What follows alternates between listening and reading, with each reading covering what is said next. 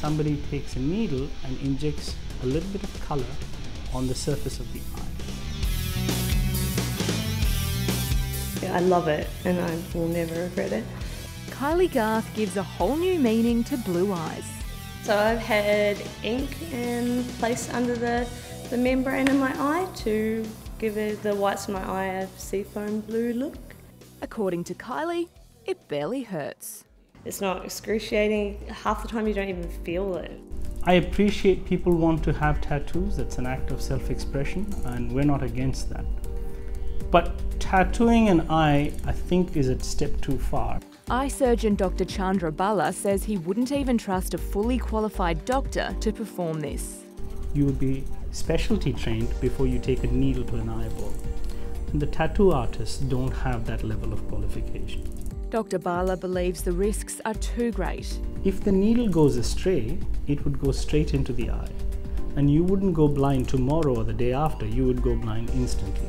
But he also worries about what could go wrong down the track.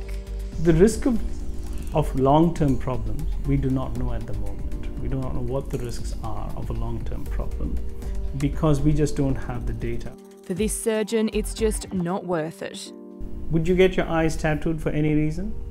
The answer is no. If it's a functioning, seeing eye, we would never expose it to that threat.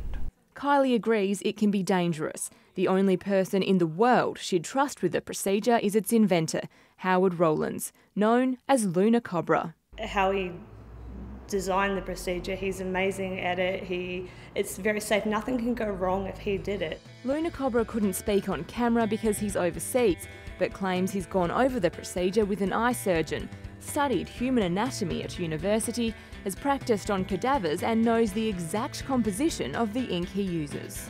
His mum, dad and brother are all in the medical field, so I guess that's why he's so good at what he does. It's not Kylie's only body modification.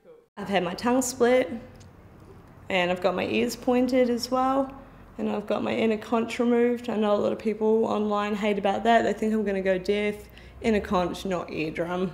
Bit different. It's no different to somebody getting breast implants or even lip filler or anything like that. It's all the same sort of thing. For Kylie, her mods make a powerful statement. She's defining beauty on her own terms. It's like you're cheating the genetic lottery and it's self-actualized. So I feel really